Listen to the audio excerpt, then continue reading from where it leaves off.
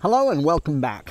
If this is the first time you've joined us, my name is Keith Thompson. I'm with the Armadale Church of Christ. We're continuing to study in our topic of things that are difficult to understand. And this is part 2 of a series that we're doing on forgiveness. We noticed in our previous video, and I'll try to put the link up here in the corner, that we need to forgive because we have been forgiven by God. We cannot be saved unless we're forgiven.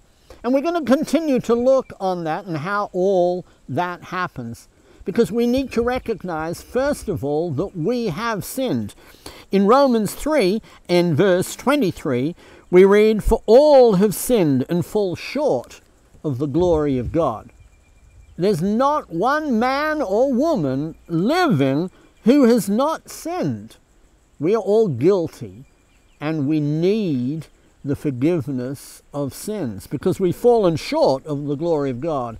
In Romans 6:23, it says, "The wages of sin is death, but the free gift of God is eternal life in Christ Jesus."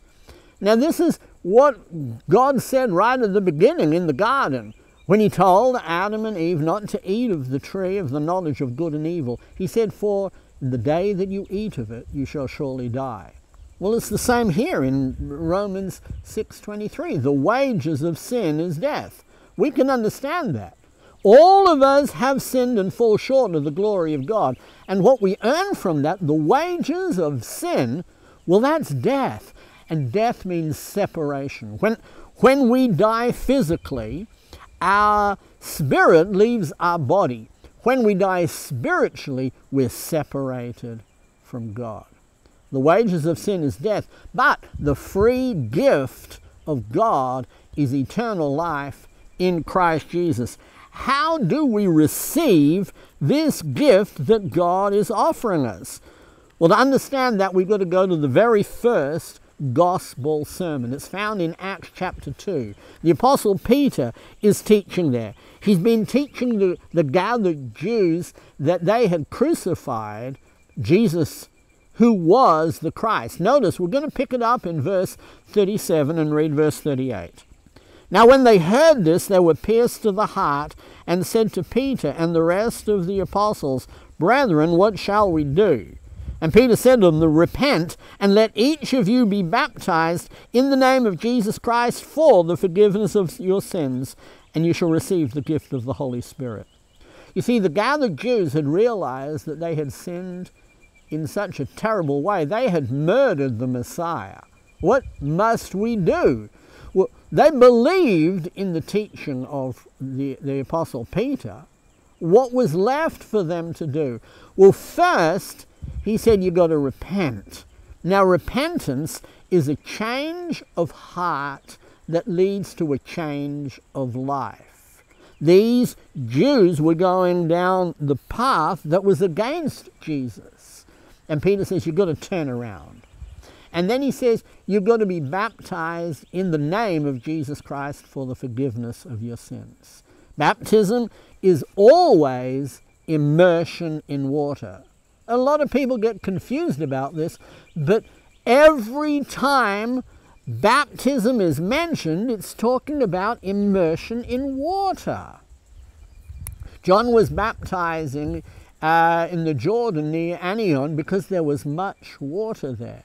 So that's the first thing. We're going to be baptized in the name of Jesus Christ. That means by his authority. We have to have his baptism. And here's where we get to this idea of forgiveness. Baptism in the name of Jesus Christ is for the forgiveness of sins. That's how we have our sins forgiven. That's how we have forgiveness. And so, a sinner, and we all have been sinners, who is lost without Christ. The wages of sin is death, but the free gift of God is eternal life in Christ Jesus. The way we receive that gift is believing in Jesus, repenting of our sins, and being baptized in the name of Jesus Christ for the forgiveness of sins. Now, the Apostle Paul gives us an interesting insight into what this repentance is. Notice what we read in 2 Corinthians chapter 7 and verse 10. For the sorrow that is according to the will of God produces a repentance without regret, leading to salvation. But the sorrow of the world produces death.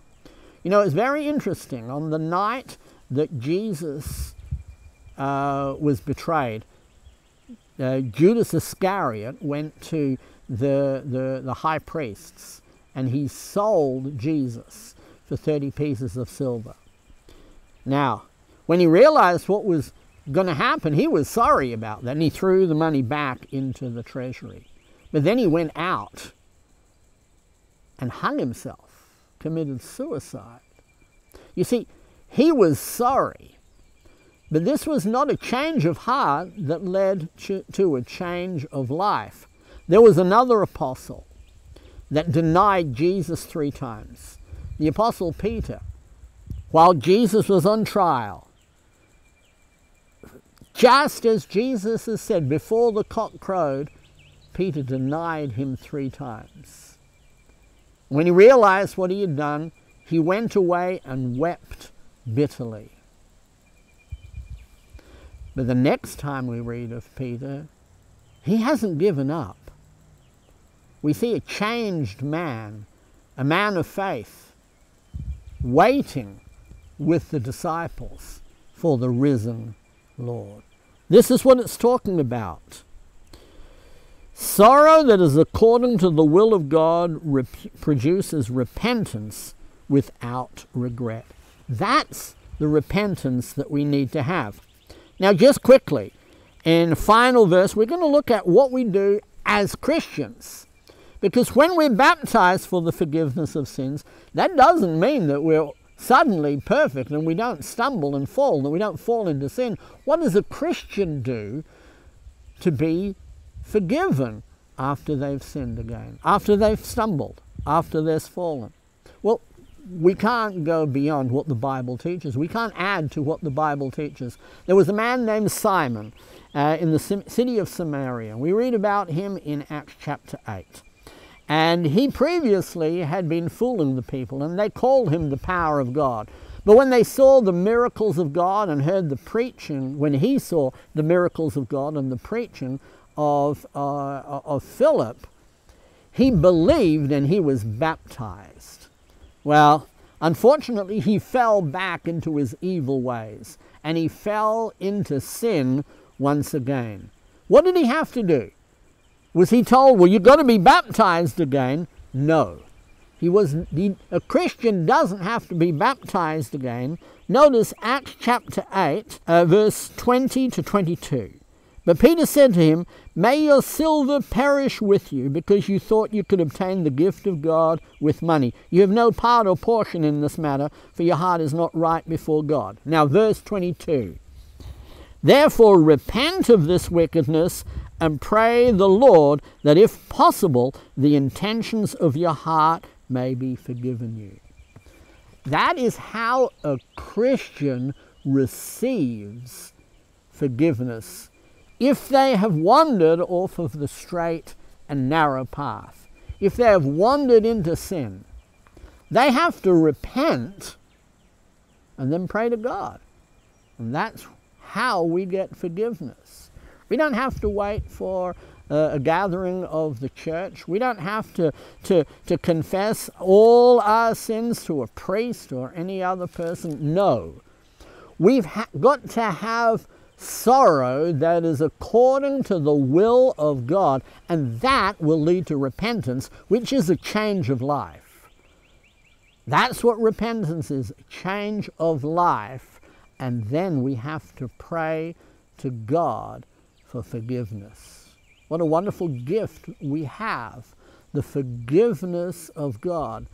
It took the death of Jesus Christ to give us salvation. But we can only receive that initially by believing, repenting, and being baptized in the name of Jesus Christ for the forgiveness of sins.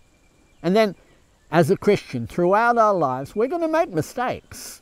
Don't get me wrong, we all make mistakes. But we don't have to do a great penance. What we have to do is change the path that we're walking on, repent, and pray to God for forgiveness. My friends, if you'd like more information about this, why don't you contact us? You can reach us in the comment section below. If you've enjoyed this video, click the like button. If you haven't subscribed, why don't you subscribe? We gather together, we meet together every week where we publish these videos. So thank you, and we hope to see you next time. Goodbye.